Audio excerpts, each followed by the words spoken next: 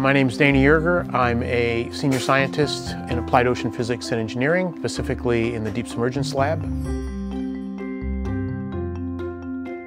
Larry Maiden, Annette Govindarajan, and myself. We were talking, and Larry looked at me at one point and he said, "Can you make me a robot that can show me what I missed when I ran out of air?"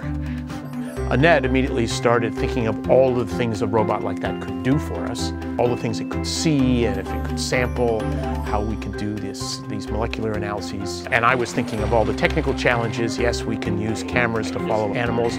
Our friends at MBARI and Stanford have already done that from a remotely operated vehicle. You know, we can team up with them and we can make it work in an autonomous vehicle.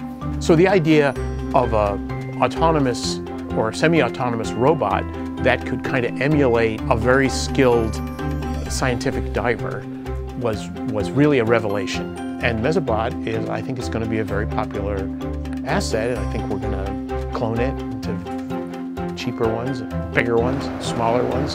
So I think it has a very bright future.